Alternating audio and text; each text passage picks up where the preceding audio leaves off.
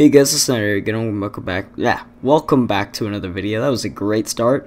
And welcome back to another commentary, and this time I'm going to bring you guys something a little more new, and this is going to be a wishlist series for Need for Speed 2015. And this is basically going to work like, I'm going to, generate a random topic to talk about and give the developers ideas. So, say for example, we'll talk about the multiplayer, basically what role all drive should play in multiplayer if they do have all drive as a return, customization, everything. I'm just gonna have that as a topic every now and then. You guys will see a different topic every time, and this time I'm starting with progression, probably the most crucial option for a racing game. One of the most crucial features really for a racing game is the progression system. That's one thing that Need for Speed has been lacking as of late. So I'm going to give you guys my 2 cents about this. So yeah, let's get into the video. Alright guys, so starting off, we have the starter car examples. So this is going to be basically some examples on what the starter cars should be. So I'm just going to give you guys examples. So we saw the Nissan 180SX in the trailer, and that's what a starter car should be. It should be a lower end car that, it's kind of a pile of junk really, and you just progressively level that up, or you start buying better cars, and I'll get into that later on. So these are just a couple of examples. Is the Nissan 180SX, 1969 Dodge Charger, 1986 Toyota Corolla, and the Audi A3. So those are just some examples about what some examples of starter cars should be. I mixed in some European, Asian, and American cars in there, so sort of get a good feel about what a starter car should be at a start of a Need for Speed game, or at the start of any Need for at the start of any racing game really. So yeah. Alright, so now the next thing is over time start unlocking cars slightly better than before. So what I mean by this is look at some old Need for Speeds, for example. I know this is going to be their own take on Need for Speed. They're completely rebooting the series, but this is just a good example of some of the progression features that they should probably implement into the game. So say for example, like I said, I bought a 180SX to start off the game. I'm just doing some really like not easy races, but races with some other lower end cars, and I progressively move up the ladder in the progression system. So after I defeat one of the starting bosses, I unlock some better cars.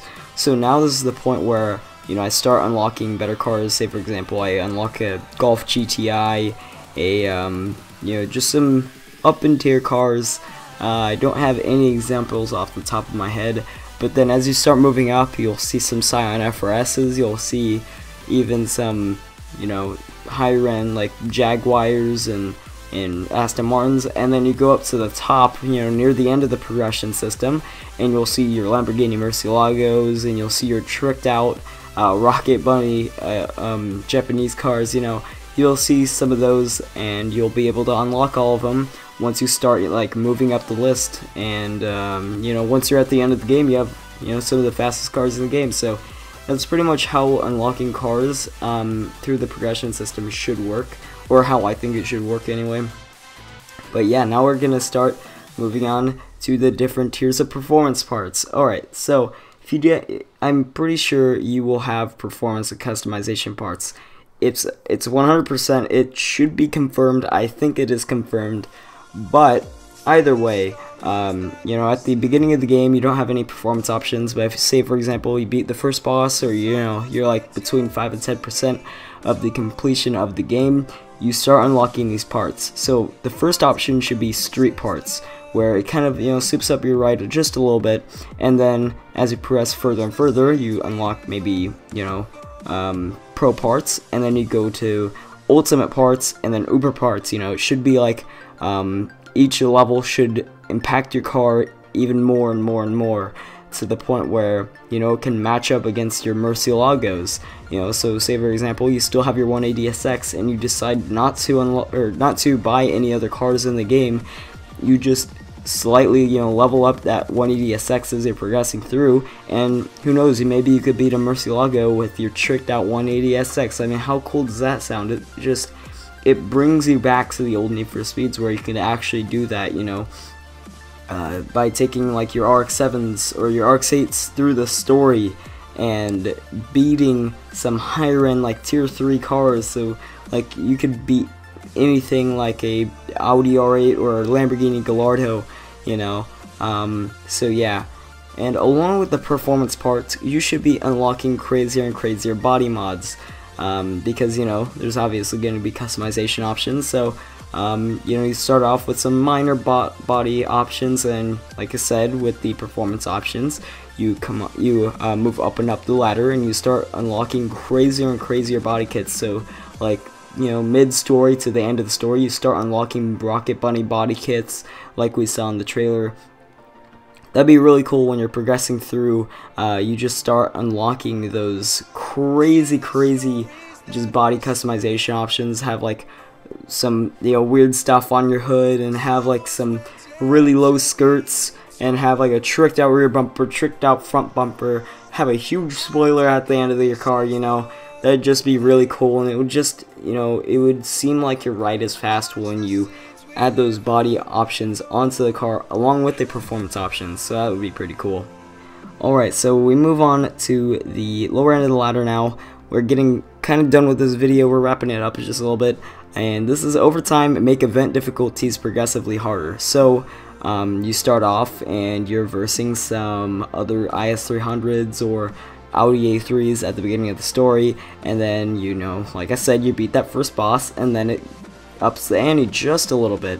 And what I mean by that is just a little bit is, like, you know, it probably adds in some RX-7s and RX-8s into the mix, you know, some slightly faster cars, and then you move up again, and this is where you're gonna start seeing some sports cars in there. You know, you're gonna see some Jaguar XKRs, maybe not that far up the list already, but, you know, you're gonna see some Corvette Stingrays possibly, and then you move up further on in the list and you'll see, you know, some Aston Martins, like I said, and then you move up to the top and you'll see some Lamborghinis that are gonna be battling, and some Ferraris possibly. So yeah, that would be pretty cool. When you're progressing through the story, make event difficulties harder and harder, so have cops interfere in races a lot more. Maybe not as much as Rivals, because I ran into cops every damn race. But I'm just saying, like, have cop difficulties near the end of the story be like, you know, around 50%, so it's a 50-50 chance, and just have the AI be a little more tougher. Have them, you know, be have higher end cars once you're progressing through. That's how progression works. And yeah, and along with the event difficulties, if it does get tougher, add in some higher cash rewards, you know. So at the beginning of the story, you get about, you know, 1,000 cash or 1,000 speed points or whatever, and then you move up further and further on, and you're gonna get some, like, near the end of the story, you're gonna get like 20,000 credit, you know, cash rewards near the end of the story. Once the races get harder and harder, and you're versing some higher end cars, you know, have that, you know, have it impact your income and possibly make those higher end cars more affordable so you can buy them when you're progressing through the story. Or, like I said, buy those higher end customization options like the performance and body parts to make your car look cooler and faster. But either way, this video is just under 10 minutes, just by a little bit. I want to thank you guys for watching, and hopefully Ghost Jazz does see this video.